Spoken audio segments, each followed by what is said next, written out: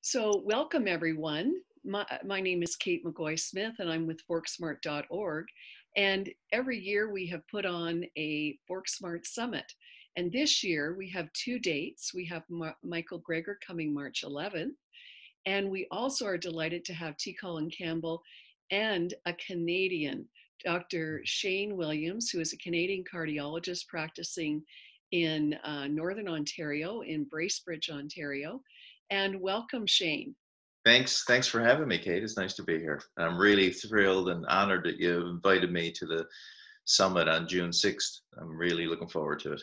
Well, I had the pleasure of meeting you in Bracebridge and then having a chance to hear you give a public talk. And I found you not only very well informed and very helpful with practical tips, but also a great sense of humor.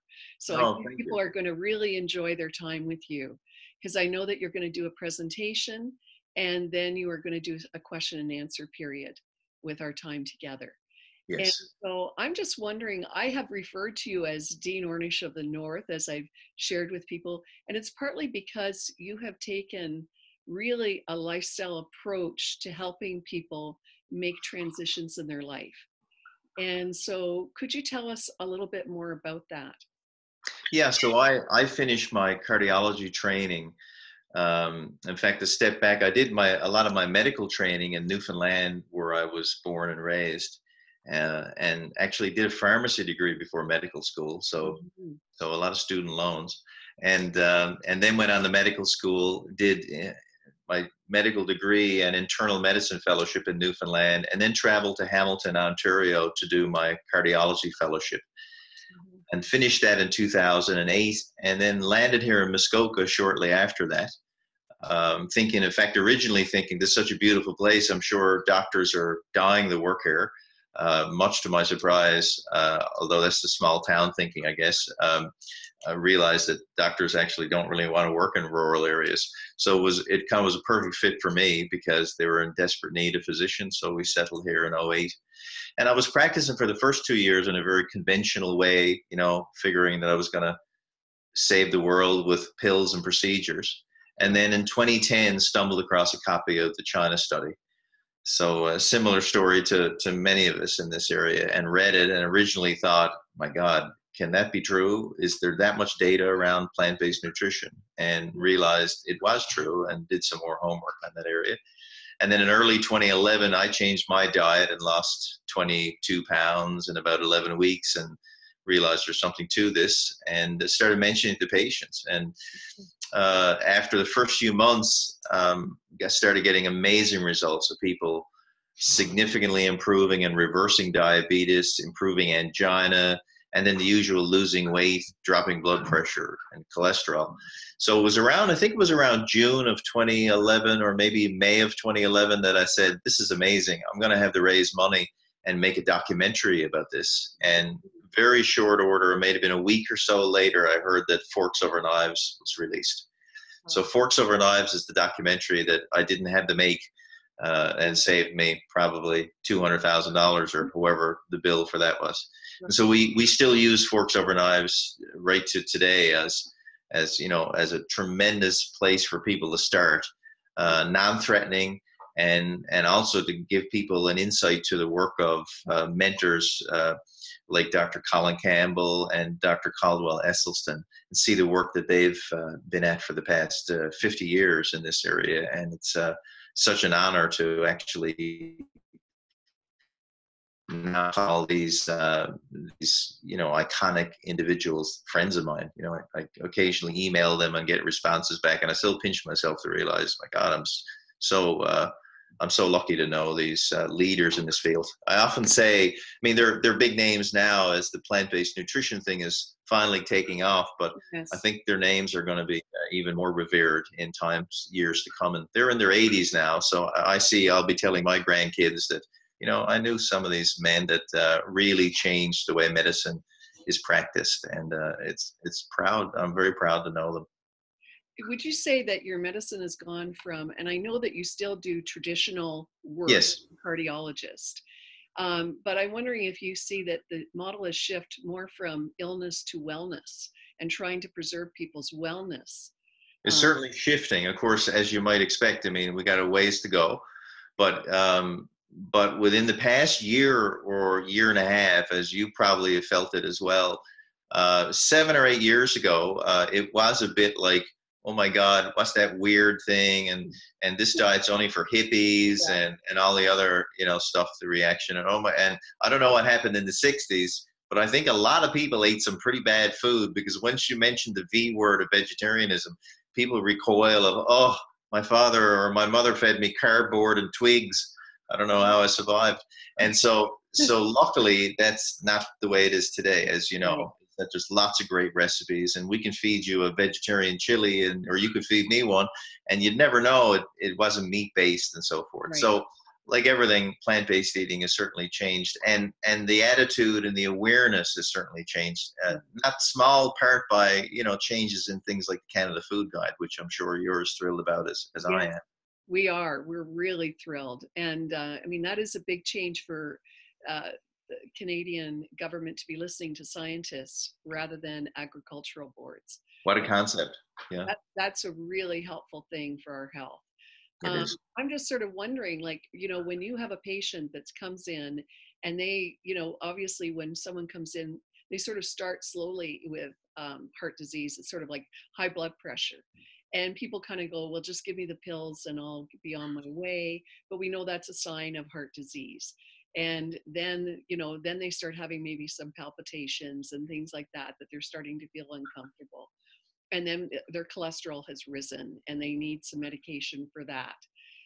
When do you kind of intervene in sort of your practice of just talking to them about putting some plants on their plate?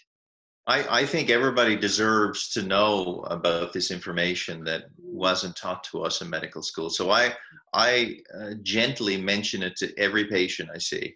Right. So, and more sort of like, it's like dealing with palliative care. They teach you that you're not supposed to go in and tell somebody what they got and how many days they got. You ask them, something serious here. Do you want to know more about it or not? And you approach it carefully, that as a nurse. So same here. I don't come out with like vegetables flying. I kind of approach it gently and say, we've gone through all the medical problems and the medications you're on, some of which are probably giving you side effects, by the way, and some side effects as an ex-pharmacist that we know about, and maybe some side effects we don't even know about yet, because a lot of unknowns there. So you definitely want to reduce your unknowns, and one proven way to reduce the unknowns, the number of medications you're on, is for you to pay closer attention to your lifestyle, because it's becoming more and more clear now that things like high blood pressure and abnormal blood sugars and high cholesterol, people, as I'm sure you hear every day many times, is, oh, it's in my family, and oh, I inherited that. Well, most likely what you inherited were your eating habits from your family. And so and then I met with various levels of skepticism. I say, well, let me show you, like small group things that we've done, and immersion programs, and the numbers in as little as 7 days, as I've told you and presented to you, are extraordinary. And that goes for people with a family history of heart disease and those without. So it's each time I speak to somebody, if it's only small few minutes about it on each topic, it's sort of like maybe I'm trying to give them the same moment I had when I came across the China study. Is to say, hey, just because you don't know about it doesn't mean that this information doesn't exist. And let me tell you what I didn't know about even a few years ago. And people have said to me, my God, that's amazing for a physician to admit you didn't know something and that you recently learned something. But heck, I mean, that's the way it should be, right? Well, to be honest with you, as a former nurse who's worked both in the operating room and at the bedside and in the community, I say to people when they have a doctor that will admit they don't know something, you've got a very good doctor. I think so, even though they're more likely to be open to help you find the answer then, versus if they sort of fluff over it and they actually don't admit that, then it's like you're sort of left not knowing what to do. But I guess I really want to salute you with your approach from a psychological point of view of kind of creating, coming from an information point of view, and then sort of respectfully checking the readiness of the person to Yeah. have them invite you to say, tell me more. And Yes. and that's a really, and that's probably a wonderful approach for people who start a plant-based lifestyle, is to do the same thing with their family members. That kind of gentle respect, information, check their readiness, and then and have them invite, can you tell me more about it? Yes, because it is, as you know, in the area you've taken, which is a critically important area, is the emotional part of this. Is Yes. that it's a very much a hot button item, Yes. I and think Caldwell Esselstyn says, religion and politics are full of conflict, but try adding food. It's a real I've said that many times. Yeah. landmine of issues. Now, one of the things is that you kind of have a unique program there. I know that you touched on the immersion. So that would be someone comes to your clinic and as an outpatient kind of goes with 7 days and getting education and meals and everything. But do you do some ongoing things that help support people? I believe you have some lunch and learns. Could you We tell me? do. So back in 2013, we began offering patients to come to what we call a lunch and learn program, Right. whereby they sign up for basically it's a group counseling format, whereby whereby um, whereby they come for 1 hour per week for Right. 6 weeks. And I gently introduce concepts related to plant-based eating and direct them to various resources that I feel comfortable about, and Yeah. introduce them to practitioners, including Dr. Campbell, Dr. Esselstyn. Big push for Dr. John McDougall. I Yes. think Dr. McDougall's program is really excellent. Try to get them all to start by watching Forks Over Knives, and then direct them to various resources, including Dr. McDougall's website, which is drmcdougall.com. Fantastic website. Yeah. So we find and the other thing, we also cater a plant-based meal or some kind of a meal plant-based for each of the sessions. And again, just as I guess it is a sales pitch of sorts, but it's a sales pitch with a very good outcome if people are willing to incorporate it. Give people a recipe to make sure they don't have any allergies, and so we do the meal thing and the introduction of the concept for 1 hour per week for 6 weeks, and it's been tremendously well received.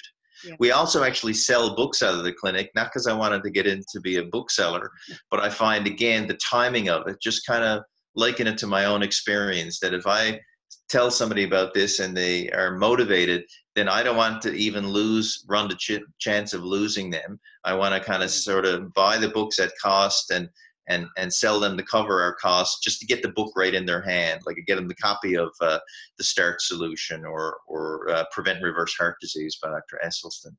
So So it's that kind of a program. We have run, of course, in 2014 we registered 43 people in the Dominican Republic, and had hosted Dr. Campbell and Dr. Esselstyn there for lectures and a number of other people, and worked with the chef at the resort, had all plant-based meals with no added oil, and did blood work at the beginning and blood work at the end. And we had, as I've shared with you, tremendous results with average cholesterol drops of over 40% in 7 days. 40% is 40%, 43% actually. and imagine being able to start to titrate down that medication, where a lot of people complain about the side effects of pain in their legs and all sorts of things. Exactly. So we have that data when people say, oh, this doesn't work, or how quick am I going to expect to see a result, and so forth. So we say, well, we've done our own study, and so we use these bits of information to help motivate people and get them on track. We started lunch and learn programs mainly as a way to be able to speak in groups of patients, so the message didn't have to be repeated 12 times. Yes. But we did find, I think, as Dr. Ornish's wisdom in the program he designed, the other aspect of, like you're finding, is the emotional social aspect, which is not to be diminished, because that's a very powerful, I guess that's why, AA works for some people, and different other social networks work, is that even if humans are lost, they just feel a lot better when they're lost in a group. They just, that support of having a common goal, which would be to let's sort of revamp our lives and our eating habits. And when you got other people to do it with, just seems like the adherence is so much better. That's sort of, I mean, we all have a basic need for belonging, just We like do. the need for food and water and everything. And so that group atmosphere gives people a sense of, oh, so you're here on the journey, I'm over here, or yeah, I struggled with this, maybe I can help you with this and you can help me with that. So That's, I mean, as you see it, and you know, that kind of organic social support, which I know gets talked about and cliched a lot, that's a huge factor, sort of like the mysterious, very powerful factor of being able to support one another, even if people don't say anything to one another, yeah, because different people have different levels of comfort with that as well. Some people say, well, I'll join the group, but I was worrying that I'm going to put them on the spot and say, this person eats 7 hamburgers, let's beat her up. Like, we don't get on with any of that stuff. If somebody wants to sit there and say nothing, that's fine too. But whatever their level of engagement that they're comfortable with. And usually by week 4, a lot of people who you never thought would start talking, they start adding something too. So it's pretty cool to see, actually. So it's been a great success, and we've had a lot of people say to us, you know, gee, we love these sessions and these groups, and we feel this has really helped keep us on track and motivate us to make the big changes. But we got a lot of friends and relatives in distant places in other parts of Ontario or across the country. So we're launching next month a virtual lunch and learn program from our website, and we're really excited about this. So very exciting. That's great. So I guess I also wanted to ask you, with regard to that, I also noticed sometimes you have, you know, I'm thinking the person goes through the 6 weeks. Are there things that they can do as follow-up? Like I notice you have socials, like you have a Valentine's dinner coming up. That's yes. Yeah, we also decided to sort of help build groups in the community by doing a monthly, what we call it, a supper club. So people can come, both those involved with our clinic and friends and relatives. They go and they buy a ticket to a meal, a 4-course or 5-course plant-based meal at a local restaurant. We've had great buy-in from many of the restaurants who understand this no oil concept. One particular restaurant I want to call out, Shine. It's a restaurant in the Orillia area, and they have a Shine Express, shorter, smaller version here in Bracebridge.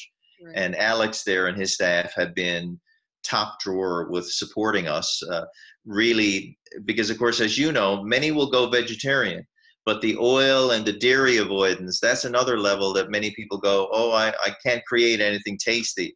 But Alex is a gifted chef, and he's really joined with us to give people a local option that they don't have to sacrifice on taste. And he comes up with these combinations of flavors. Honestly, when you look at them on the plate, first you think, that's not going to work. And you eat it and you taste it and realize he's created this from scratch, and he's a gifted person. So I think that's a very important chapter to this too, because we want to enjoy our food. We don't want to just be bored and eat just to live. We want to enjoy tasty food and exciting food. And so that's been an important partnership for us. So your aspect, just out of curiosity, for those people who are at a distance, which many of my audience will be, and I know we will have people from different parts of Canada coming to this summit this year, and you're going to be with us on Saturday, June 6th with T. Colin Campbell. I'm just wondering, the virtual one that you're going to be offering, how will you incorporate the sort of food aspect, since you do a communal meal with your in-person groups? Somebody asked me, how are we going to get the food? And I said, we'll email it to you, but it's not so easy. But I think we're going to combine a local program where maybe joining up with Alex, where people literally will go to his restaurant the day of the lunch and learn, get their meal for that day, and enjoy it in that day. Alex doesn't know this yet, so I have to clear that with him. But that's my fantasy dream, for that to be a link. But what we'll do for people who are linked on and live stream is we're gonna have a short a minute or so description from Alex of what was cooked for that day, any tips and tricks for that meal. Send out the recipes as well for people to be able to do it themselves if they so desire. Not be too intimidated, then they can and break it down. Actually do this myself. Exactly. I don't have to be a top chef to do this. I can actually No. find out Yeah. how to do this. Oh, that's And I think I do see we're gonna try different restaurant people and different chefs, but I do see between me and you as a secret, I do see Alex being our main sort of chef yes. because flagship kind of place because Well, they've I been know that so when amazing. you did the talk, I joined your talk that you had in Bracebridge, and the food was amazing afterwards. They did the food for us there. And it was so beautifully presented on pieces of wood slab, and just it was just I was in awe. I would have Yeah, thought. he always comes up with these nice ways to present and plate, and he's when you can see passion at work and creativity from a chef point of view, yeah, he's a gifted man. And we are doing things for people who are in the Calgary area. We're actually doing something very similar. You've helped inspire me. We do something called special events. And so, for example, this week we're going to a local cafe, and they're doing an all oil-free 3-course meal for us. Lovely. So we're trying to do some of those things. And what I see it is, one thing business owners don't realize is that they could increase their business from 10 to 15% just by adding a couple plant-based dishes. So Absolutely. it's worthwhile. We sort of see it as not only support for people, but an advocacy for having more plant-based dishes in restaurants, that so that we really have a truly healthy choice. I mean, to call out and say nice things about most of our restaurant people in our area too, even if not all of them have gone no oil, Yeah. they strictly carnivore central and have added 2 and 3 vegetarian Yes. options on the menu, which I must say they deserve a nod for that as well, because that's them going out on a limb, but Yeah. they're seeing more people come in and request these things. So I think, having been at this now 7, 8 years in this region, um, I think we're making a dent into the regional awareness of this too. So it's cool. And I also think it's really helpful because when people have that restaurant experience, they realize that they can go into a restaurant and be advocates themselves and check. Yes. Could you, instead of frying the potatoes, could you bake them for me? I don't mind. Yep. Could you do this? Could you put the dressing on the side, and then I'll decide if I'll have a drizzle versus it being drenched with an. Yeah, we get people. We coach a lot of people to interact with their chefs a lot more, because some people are really uncomfortable doing that. And Yes. and quite frankly, before I got into this too, I'd be like, oh, why bother? Just, okay, give it to me on the menu. But you realize for that little bit of extra effort, Yeah. means the difference between you feeling like 700 pounds when you walk out of the restaurant when you've eaten tons of oil, versus feeling light and more energy after your meal. So a couple of positive experiences like that then teaches people that it's worth the effort. So sort of food coma versus a hop, skip, and a jump of energy. Yeah. Right? Yeah. So I just want to thank you for the fact that, just to share with you what you're doing, and that you've had this kind of success. I know you've worked with thousands of people, and I know this won't be our last conversation, but I know I wanted people to just sort of get a chance to meet you, as I felt really rewarded by meeting you. And Oh, thank you. they can look forward to meeting you in person on Saturday, June 6th, right here in Calgary at the Performance Hall at the Calgary Central Library. So thank you for your time, Shane. Thank you, Kate. And again, thanks for inviting me. I'm really honored to be there, and can't wait to see you, and can't wait to hang out with my friend Colin Campbell as well. It's a tremendous honor. Thank you.